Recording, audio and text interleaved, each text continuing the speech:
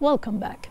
His Majesty King Hamad bin Isa Al Khalifa issued Decree 19 of 2024, appointing heads of Bahrain's diplomatic missions abroad based on the nomination of the Minister of Foreign Affairs and following the Cabinet's approval.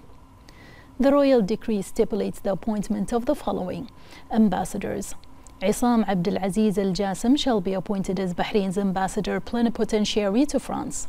Osama Abdullah Al Absi shall be appointed as Bahrain's ambassador plenipotentiary to Italy. Dr. Walid Khalifa Al Mani' shall be appointed as Bahrain's ambassador plenipotentiary to Malaysia. Sheikh Khalifa bin Abdullah bin Hamad Al Khalifa shall be appointed as Bahrain's ambassador plenipotentiary to Jordan. Ali Jassim Ahmed Al Aradi shall be appointed as Bahrain's ambassador plenipotentiary to Algeria. Abdul Aziz Muhammad Al Eid shall be appointed as Bahrain's ambassador plenipotentiary to Tunisia. Bassam Ahmed Marzouk shall be appointed as Bahrain's ambassador plenipotentiary to Turkey. Saud Hassan Al Nasif shall be appointed as Bahrain's ambassador plenipotentiary to Korea. Khalid Ahmed Al Mansour shall be appointed as Bahrain's ambassador plenipotentiary to Iraq. His Royal Highness the Crown Prince and Prime Minister Prince Salman bin Hamad Al Khalifa issued Edict 6 of 2024, transferring extraordinary and plenipotentiary ambassadors to the Ministry of Foreign Affairs based on the recommendations of the Minister of Foreign Affairs and following the approval of the Cabinet. Article 1. The following ambassadors shall be transferred to the Ministry of Foreign Affairs. Ambassador Ahmed Yusuf Ahmed Al Ruwai'i, head of Bahrain's diplomatic mission to Jordan. Ambassador Ibrahim Yusuf Al Abdullah, head of Bahrain's diplomatic mission to Turkey. Ambassador Fuad Sadiq Al Baharna shall be Bahrain's diplomatic mission to Algeria. Ambassador Ibrahim Mahmoud Ahmed, head of Bahrain's diplomatic mission to Tunisia. Ambassador Dr. Nasser Mohammed Yusuf Al Blushi, head of Bahrain's diplomatic mission to Italy.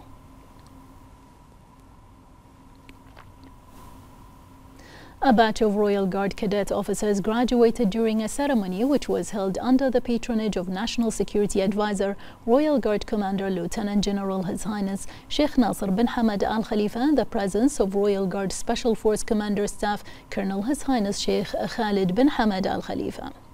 His Highness Sheikh Nasser unveiled the curtain to mark the opening of the Fallen Servicemen Square, Major Abdullah Rashid Al-Naimi, in appreciation of his military contributions inside and outside the country. The ceremony began with the Royal Guard Commander's anthem.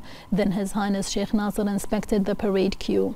After verses from the Holy Quran were recited, a briefing on the session stages and training programs was presented. Then the graduates presented an infantry field military show. His Highness confirmed that thanks to the constant care of His Majesty King Hamad bin Isa Al Khalifa, the Supreme Commander of the Armed Forces, and with the follow-up of His Royal Highness the Crown Prince, Deputy Supreme Commander of the Armed Forces, and Prime Minister Prince Salman bin Hamad Al Khalifa, and the sound directives of BDF Commander-in-Chief Field Marshal Sheikh Khalifa bin Ahmed Al Khalifa, the Royal Guard always witnesses tangible development. He praised the standard of the scientific and practical course, which can qualify soldiers towards the highest levels of efficiency and competence, commending the graduates' military skills. His Highness thanked the instructors for their efforts to hone the graduates' professional skills, urging the cadet officers to spare no effort to serve the nation and defend the homeland, wishing them success. His Highness then distributed gifts to high achievers. The graduates then took their legal oath.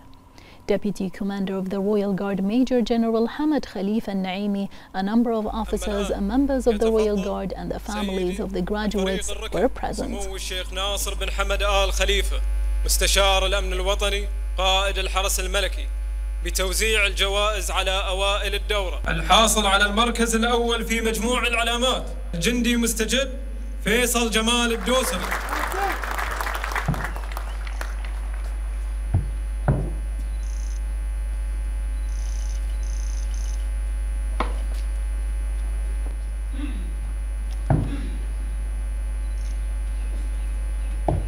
الحاصل على المركز الأول في دورة الحرس الملكي رقم 39 الجندي مستجد عبد الله جمال أحمد.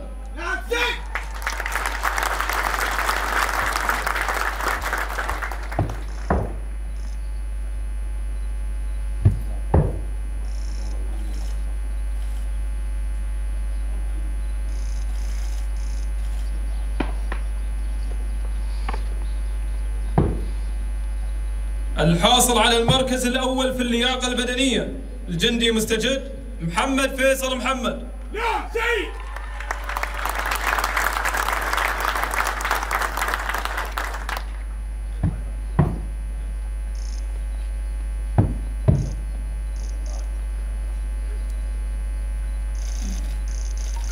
الحاصل على المركز الأول في الرماية والمركز الأول في الضبط والربط العسكري جندي مستجد بدر محمد جابر. نعم سيد.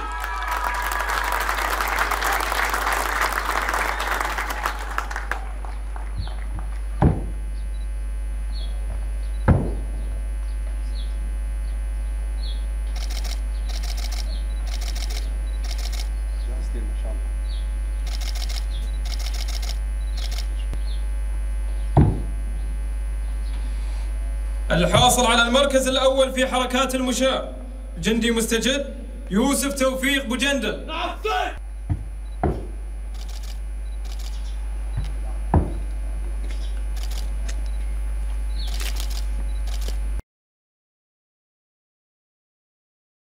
والآن قسم الخدمة العسكرية يلقيه العميد الدكتور محمد علي بوجندل.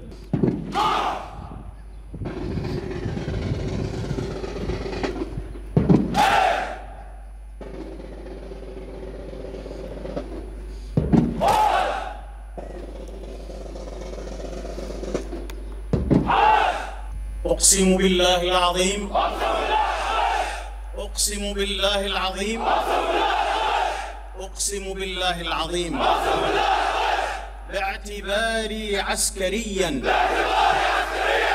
في قوة الدفاع أن أكون وفيا لمملكة البحرين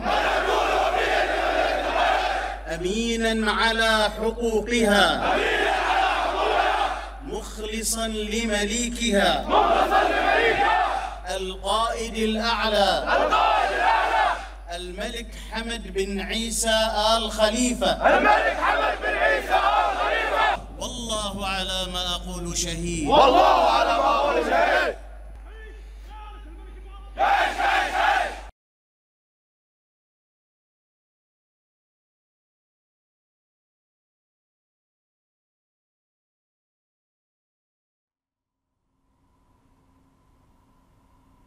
The Khalifa bin Zayed Al Nahyan Foundation in the UAE organized the 12th mass wedding ceremony in Bahrain in cooperation with the Royal Humanitarian Foundation RHF, held at the Sheikh Abdulaziz bin Mohammed Al Khalifa Hall at the University of Bahrain in Sakhir, under the patronage of the representative of His Majesty the King for Humanitarian Work and Youth Affairs, His Highness Sheikh Nasser bin Hamad Al Khalifa, in the presence of Sheikh Ali bin Khalifa bin Mohammed Al Khalifa, the Secretary General of the RHF, the Director General of the Khalifa bin Zayed Al Nahyan Foundation for Humanitarian Work in the UAE, Mohammed Al Khouri, ambassadors to Bahrain, invitees, and the grooms.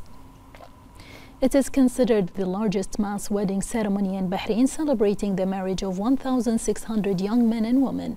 His Highness Sheikh Nasser hailed the deep-rooted relations between Bahrain and the UAE, as well as the cooperation in various fields, especially in humanitarian work, under the guidance of His Majesty King Hamad bin Isa Al Khalifa, the Honorary President of the RHF, and the UAE President His Highness Sheikh Mohammed bin Zayed Al Nahyan.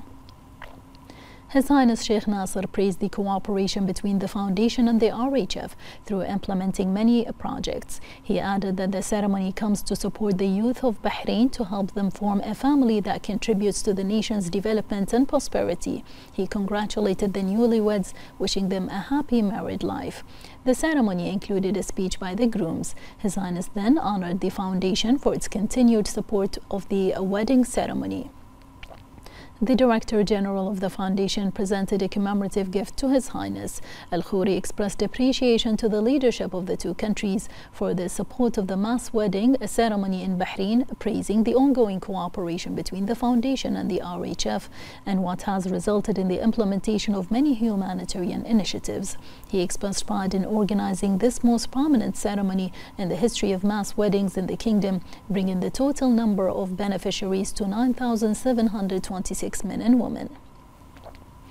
For his part, RHF Secretary General Sheikh Ali bin Khalifa Al Khalifa expressed his gratitude to the leadership of the two countries for the continuous support for various humanitarian projects organized under the supervision of the two countries. He extended appreciation to His Highness Sheikh Nasser bin Hamad for his annual sponsorship of the mass wedding ceremony.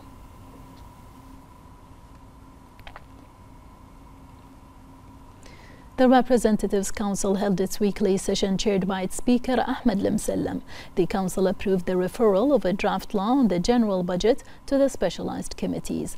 The Council approved a proposal on the Bahrainization of a number of professions in the private sector. A proposal on establishing a ministry for planning in Bahrain was also approved.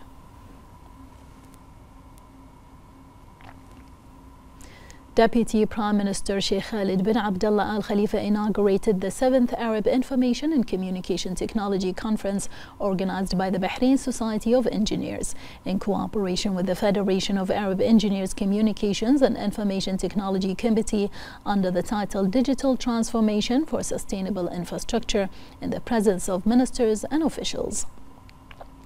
The Deputy Premier affirmed the importance of achieving the sustainability of infrastructure by adopting modern technologies in projects and integrating AI technologies in line with the goals of the comprehensive development process and Bahrain's cultural development under the leadership of His Majesty the King and the follow-up of His Royal Highness the Crown Prince and Prime Minister. He noted that the conference is a platform to exchange knowledge and experiences, which contributes to employing digital development and directing it towards providing sustainable infrastructure for the region. He called on the necessity of unifying Arab efforts to create a system capable of employing digital transformation that stimulates innovation. Sheikh Khalid bin Abdullah thanked the Bahrain Society of Engineers and its partners for organizing the conference, wishing the participants success in reaching results and recommendations that will contribute to achieving its goals.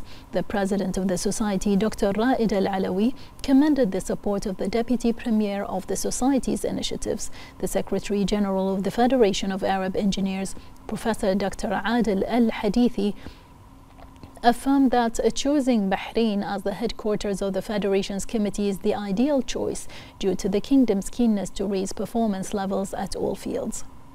The Deputy Prime Minister then honored the conference's sponsors, including government agencies, companies, and individuals.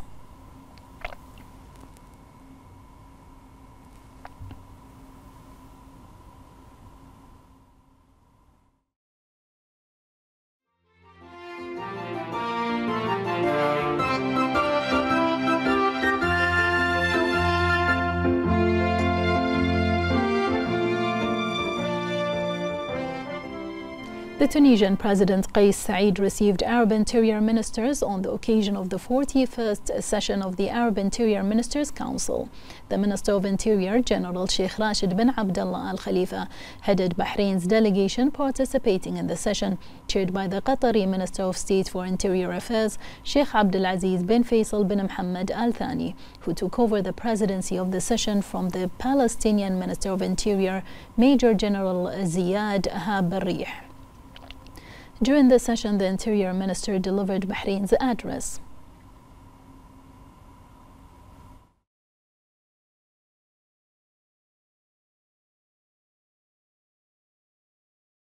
يطيب لي في مستهل كلمتي أن أتوجه بالشكر الجزيل والتقدير لسيادة الرئيس قيس سعيد رئيس الجمهورية التونسية الشقيقة على تفضل سيادته بالرعاية الكريمة لافتتاح أعمال هذه الدورة.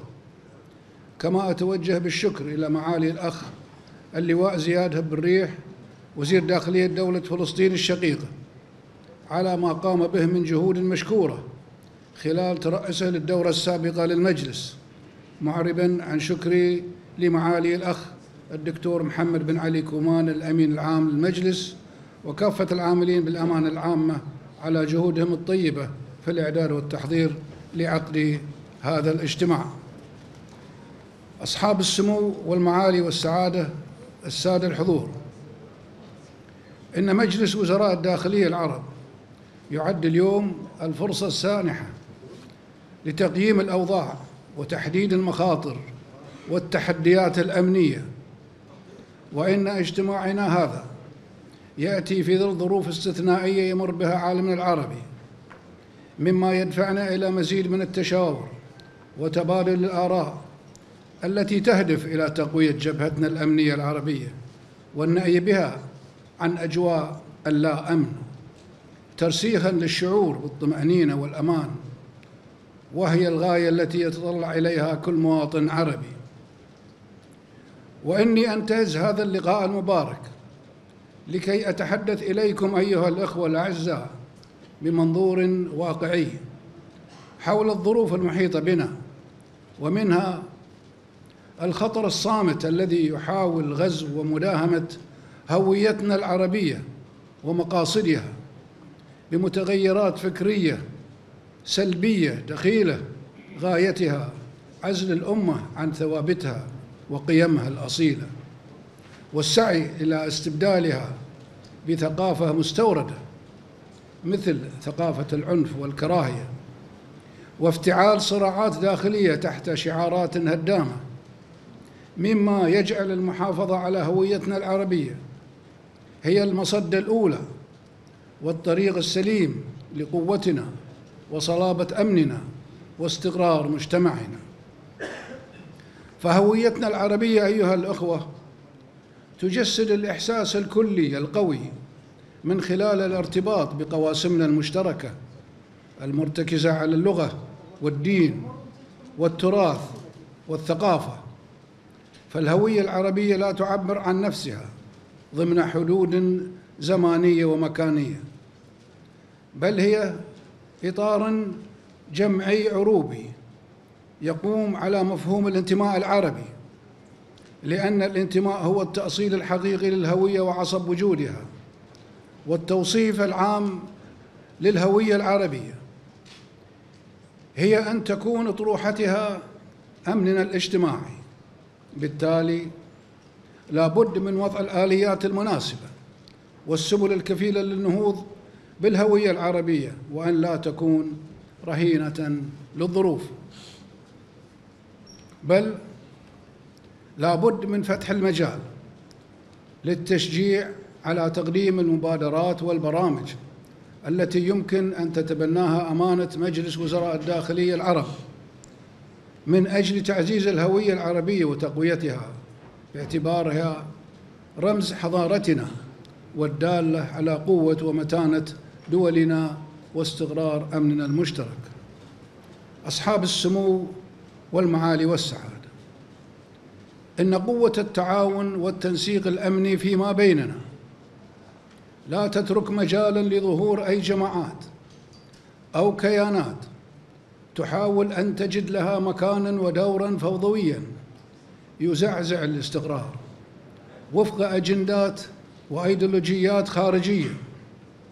وهذا ما يدفعنا للتركيز على وقف أي نزيف أمني عربي أولاً، ومن ثم اتخاذ الإجراءات الفاعلة لمحاربة كافة أشكال الدعم للجماعات الخارجة عن القانون من خلال توحيد وتضافر الجهود لمواجهتها حفاظاً على الأمن والاستقرار. وفي الختام أتمنى لأعمال هذا المجلس التوفيق والنجاح والخروج بنتائج تساهم في تعزيز الاستقرار وترسيخ القيم ودعم الأمن العربي. والسلام عليكم ورحمة الله وبركاته.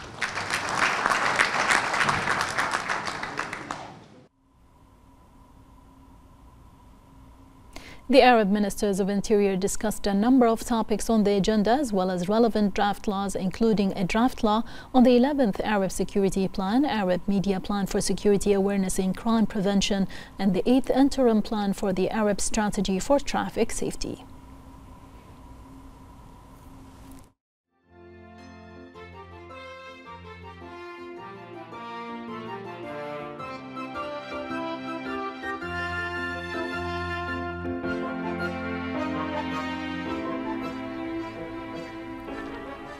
The Interior Minister held meetings with his Arab counterparts where he met the UAE Deputy Prime Minister and Minister of Interior, His Highness Lieutenant General Sheikh Saif bin Zayed Al Nahyan. They highlighted the historical fraternal relations between the two countries and the common interest to bolster security cooperation in various fields. The minister expressed appreciation for the UAE's honorable stances towards Bahrain. The meeting discussed prospects for security cooperation and coordination in light of the results of the meeting of the Joint Security Committee between the Ministries of Interior in the two countries.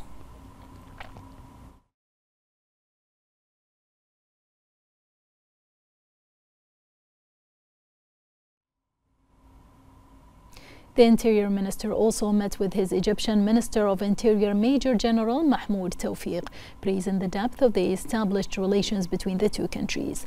The minister expressed the importance to enhance security cooperation in various fields to protect common interests and maintain security and stability. The meeting reviewed security cooperation and coordination and the results reached by the meetings of the Joint Security Committee.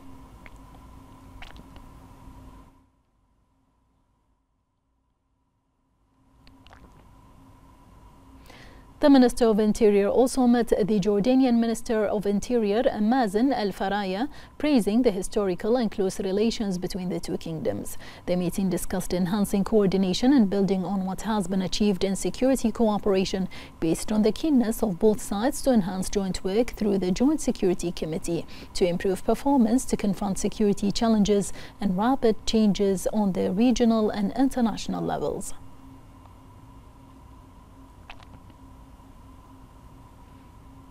The Interior Minister also met with the Lebanese Minister of Interior and Municipalities, Judge Bassam Mawali.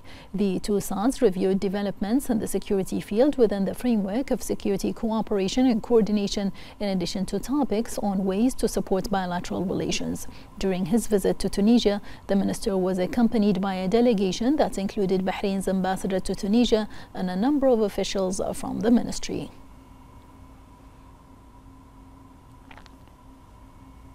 A high-level meeting organized by Palestine in cooperation with the Arab Islamic Ministerial Committee in Geneva was held, headed by Palestinian Minister of Foreign Affairs and Expatriates Dr. Riyad Al-Maliki, and on the presence of a number of foreign ministers in Arab and Islamic countries and representatives of countries participating in the 55th session of the Human Rights Council.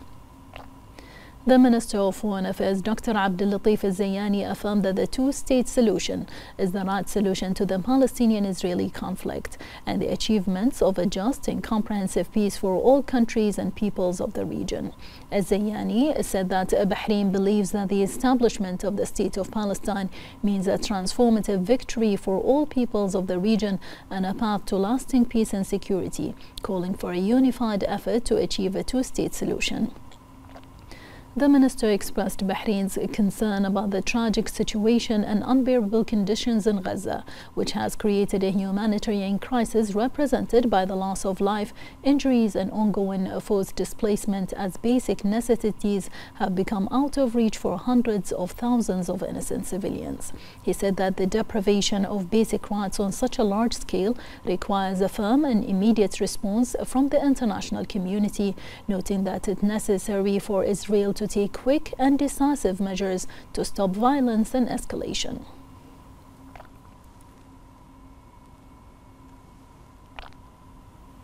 The Minister of Foreign Affairs, Dr. Abdul Latif Al-Zayani, met with the Deputy Prime Minister and Minister of Foreign Affairs and Expatriates of Jordan, Dr. Ayman Safadi, on the sidelines of the 55th session of the Human Rights Council.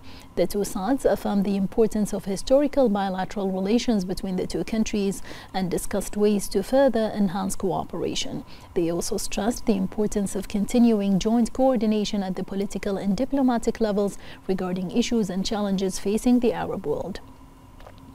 They also discussed the humanitarian condition of the civilians in Gaza and the international efforts aimed at stopping the war, providing protection for civilians, and delivering humanitarian aid. Both sides underscored their support for the efforts aimed at achieving a just, lasting, and comprehensive peace that consolidates regional security and stability.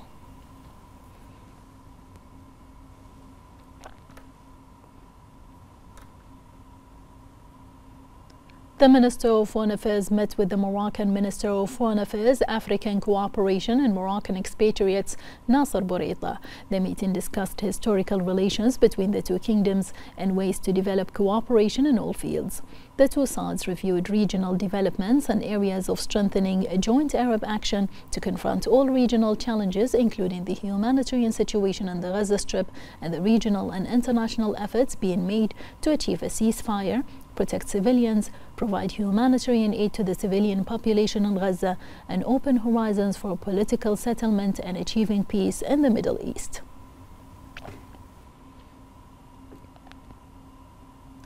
The Minister of Foreign Affairs met with the High Commissioner for Human Rights, Volker Turk. During the meeting, aspects of joint cooperation between the Ministry of Foreign Affairs and the High Commission for Human Rights in areas related to the promotion and protection of human rights were discussed.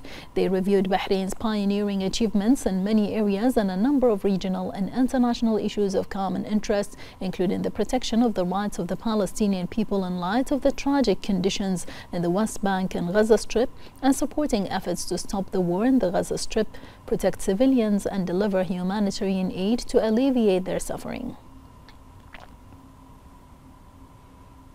The Minister of Foreign Affairs also met with the Mauritanian Commissioner for Human Rights, Humanitarian Action and Relations with Civil Society, Sheikh Ahmedou Sidi.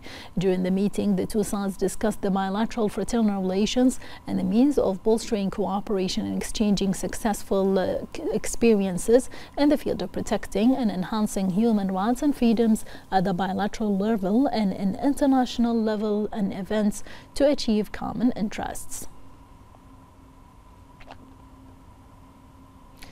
The Minister of Foreign Affairs also met with the Minister of Foreign Affairs of Finland, Elina Folentinen, on the sidelines of the 55th session of the Human Rights Council. They discussed joint cooperation between the two countries in various fields and ways to enhance and develop it to serve the two friendly countries, in addition to discussing issues of common interest.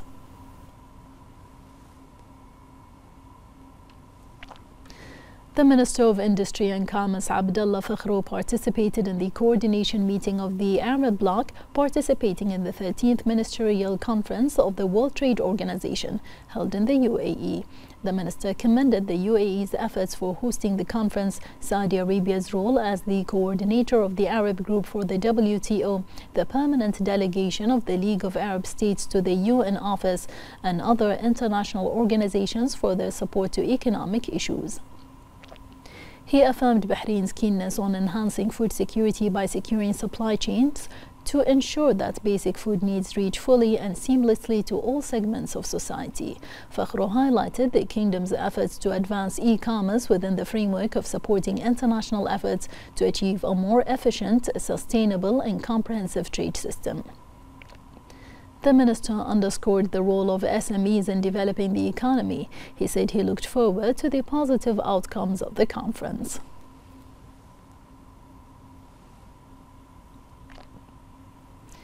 Based on the significant progress achieved by Bahrain in direct investments, which exceeded $2.8 billion, the kingdom is preparing to make further achievements in diversified investment, strengthening the kingdom's status as a global destination for investment in a process that requires further efforts by attracting investments in priority sectors and implementation of economic diversification initiatives, which was embodied in many developmental achievements as part of the comprehensive development process in Bahrain, with the support of His Royal Highness the Crown Prince and Prime Minister.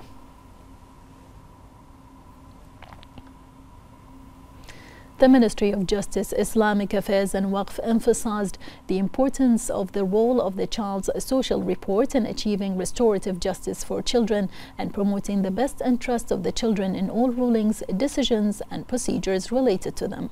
More in this report. The Child Social Report comes within a series of legislation, laws and initiatives developed by Bahrain to protect rights of children and ensure their proper upbringing in various circumstances. During 2023, the Justice Ministry prepared 418 reports and carried out 82 visits to rehabilitation centers, social care centers and others. The International Convention on the Rights of the Child is considered one of the most prominent agreements ratified by Bahrain followed by the establishment of the Child Protection Center, the adoption of the Child Help and Support Hotline, the establishment of Batilko Child Welfare Home, in addition to the formation of the Juvenile Court, in which the privacy of the child was taken into account, and the opening of many children and youth centers and family guidance offices in all social centers across the kingdom. Bahrain has worked to form the National Committee for Childhood as it works to implement the National Strategic Action Plan for Childhood, which focuses on 4 main axes, focusing on health protection, education, right to protection, and right to participation and non-discrimination. On Thursday, the first rounds will begin with 2 Formula One practice sessions, which will be followed by a third free practice session and the Formula One qualifying session on Friday, with the Grand Prix race beginning on Saturday. More in this report. Year after year, Bahrain International Circuit hosts the Formula One Bahrain Grand Prix, which has become known as one of the most exciting races of the Formula One season. 20 years of making history is the name given to this year's race, as Bahrain International Circuit celebrates the 20th anniversary of hosting Formula One races in Bahrain. This year's race also kicks off as the opening round in the new Formula One 2024 season calendar, consisting of 24 races on the International Automobile Federation's calendar. Here today, as a new member of the Formula One club. It is a club that spans the globe, thanks to the very diligent efforts of Mr. Ecclestone here next to me. It represents excellence, it represents competitiveness, and it represents quality. And above all else, those are the elements that we would like to see fostered inside Bahrain. So we've just given you a very small taste here tonight of what you can expect when you come out there. But I can guarantee that you will have a young country, an eager country, and a country that will welcome you with open arms. The home of motorsports in the Middle East, this phrase confirms Bahrain history since 2004, after opening the circuit and hosting the first race in the region, which entered a new era in hosting major international sporting events. His Royal Highness the Crown Prince and Prime Minister Prince Salman bin Hamad Al Khalifa had a prominent role in adopting this project, which strengthened Bahrain's position in international sports circles to fulfill the vision of His Majesty the King.